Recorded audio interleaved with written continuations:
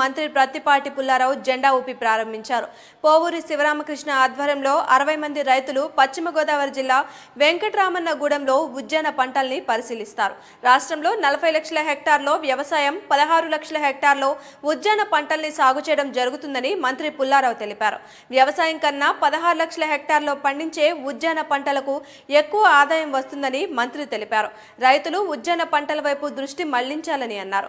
ముఖ్యమంత్రి చంద్రబాబు ZBNF ని ప్రోత్సహిస్తున్నారని అన్నారు. ప్రభుత్వం రైతులకు కావాల్సిన ప్రోత్సాహకాన్ని అందిస్తుందని, యాత్రకు వెళ్లే రైతులు ఆదర్శవంత రైతులుగా గ్రామాల్లో గుర్తింపు పొందాలని అన్నారు. రైతు రథం పథకం కింద రైతులకు 25,000 ట్రాక్టర్లను పంపిణీ చేస్తామన్నారు.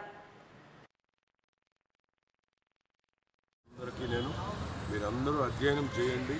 మీరు ఒక గ్రామం నుంచి ఒకరు ఇద్దరు వెళ్తున్నారు. ఆ ఇద్దరు ఆ గ్రామంలో ఒక మార్పు తీసుకురావాలి.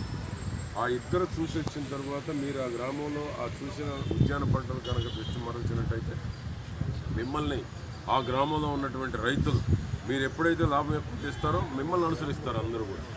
ఆ విధంగా మీరందరూ రైతులు ఆదర్శ రైతులుగా మీరందరూ ఇప్పుడు ఉద్యాన పంటలు ఈ అధ్యయనానికి వెళ్ళేటువంటి రైతులు ఆదర్శవంత రైతులుగా మీ గ్రామాల్లో మీరు గుర్తింపు పొందాలని నేను ఆశిస్తూ మా శివరామకృష్ణ గారికి డైరెక్ట్ ఇచ్చిన తర్వాత బాగా కష్టపడి రైతులను మోటివేట్ చేసి రైతులకు ఒక అవగాహన తీసుకొస్తానికి కష్టపడుతున్నటువంటి శివరామకృష్ణ గారిని కూడా నేను రైతాంగం తరఫున అభినందిస్తాను.